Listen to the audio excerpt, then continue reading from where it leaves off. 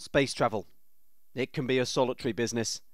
Wouldn't it be nice to have a companion with whom to share all those lonely orbits?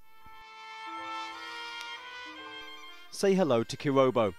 12 inches tall, yet able to spot faces, hold a conversation, and generally charm his way round anyone within virtual spitting distance.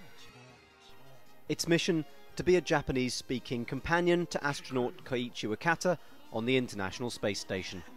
Kirobo's got one advantage over the humans. In zero gravity, he won't struggle to keep his breakfast down. But there's a serious side.